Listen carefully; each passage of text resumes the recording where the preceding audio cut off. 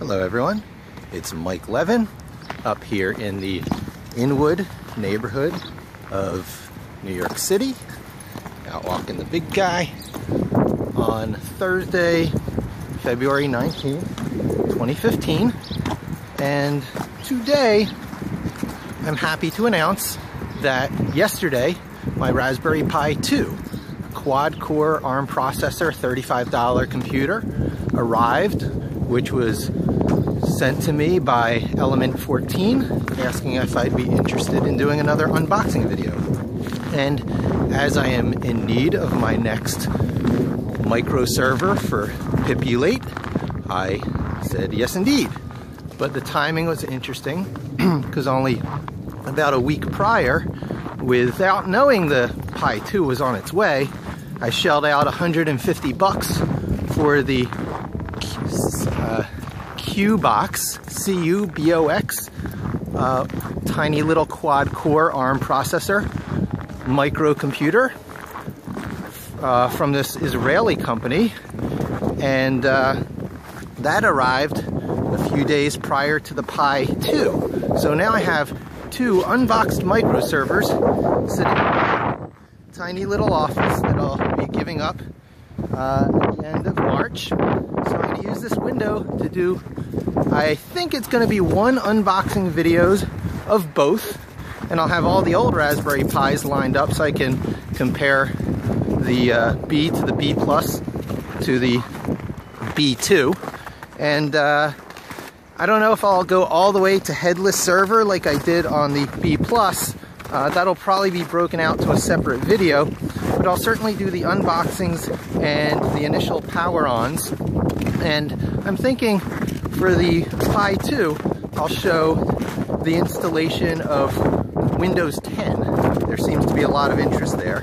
It's of limited actual use to me, and I believe it's the version that they made for the Microsoft Surface non-pro versions, because those are ARM processors as well. So they did the work, and I guess they figure they want to be part, or they don't want to be left out of the maker community and the whole generation of kids, because, you know, Pis have sold 5 million units, and that's nothing in terms of iPhone numbers, but in terms of something that's, you know, an unhoused electronics component to be used in kits and in projects that call for a full-fledged computer as a mere component, that's a huge number, huge. And it does in fact represent that change the world shift that I implied in the first video, that all the silly YouTube Xbox gamers jumped on and said, you don't know what you're talking about. Well, sometimes I do know what I'm talking about. And so the main consumer interest, I suppose I have to admit, is the fact that these things have powerful little video chips in there that makes them perfectly capable of being XBMCs, they call them, Xbox Media Centers. Basically, they become, you know, things that can play video on your big HDMI HD TV.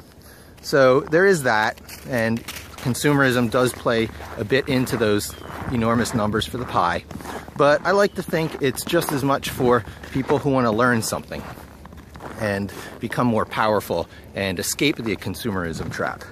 So the actual work I'll be doing today in preparation for the unboxing tomorrow is reviewing the process by which I run Pipulate as both a web server, as a native Python web server, I might add. There's no Apache in the picture, there's no Nginx, there's none of that other stuff that people use even as lightweight servers like Getty. It's just Python, what's built into Python.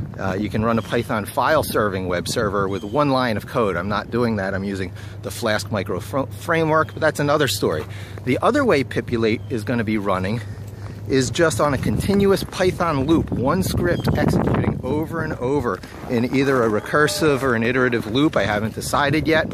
And that is going to have actually both the web server and the looping Python script are going to have cron jobs, so that if they happen to quit out, which is possible,